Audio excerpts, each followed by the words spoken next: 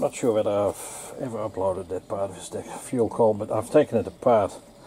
Fuel solenoid, so that is the casing. I've just sanded it up.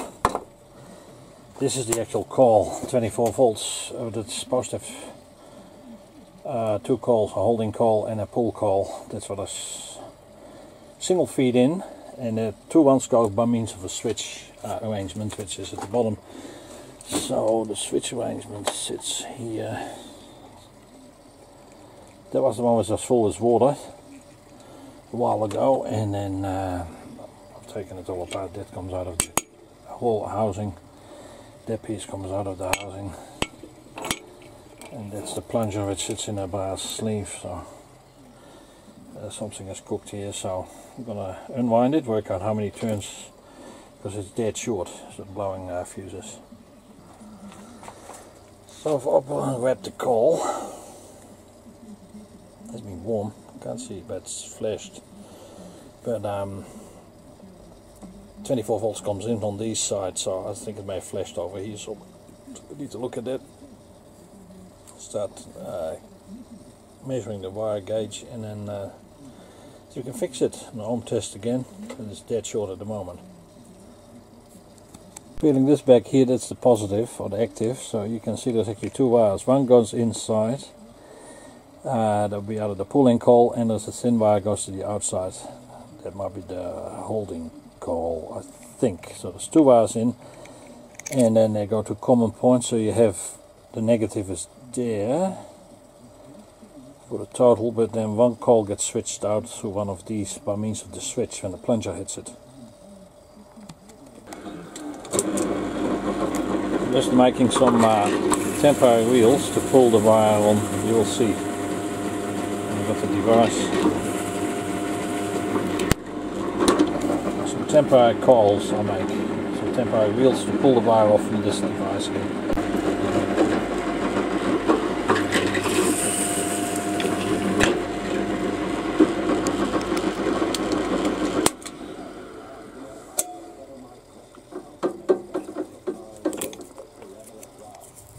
So I make some small wheels. I glue these on some spindles, some conduit pipe, and then we can wind the wire off that coil and put it on the other coil. A couple of days later, progress on the coil winder. I used this motor, this mechano gear wheel.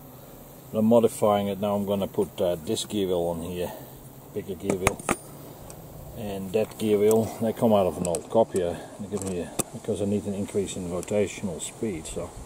Working on that, M6 threaded bolts. These roller bearings are M8, so I need to make some bushes for it somehow to sort it out. These are the temporary coils when I'm going to wind that coil wire on. Temporary coils, they need to be aligned, so they've got M6 holes, these little things, so they need to be glued on here. So my idea is, I just drilled a couple of these out. That is M8 roughly, so I need to drill these holes out, so I'll put 3 or so on here, on the motor shaft,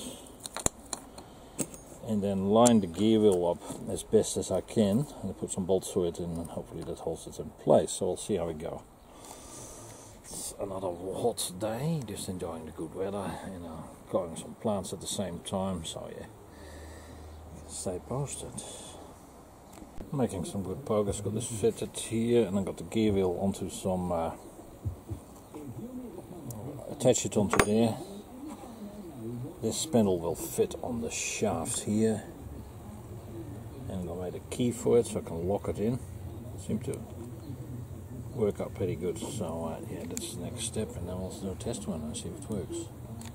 The principle one is really good. A few modifications to be done still. Those bolts are a bit too long. Some spacers in there. Overall, I'm quite happy with the overall result for now. So for now, I'll leave it like this. This is working fine. The drive is good. This is one of the lumps. Just squashed them as M6 nuts and seem to hang in there nicely. So I need to make another support and then start unwinding the faulty coil.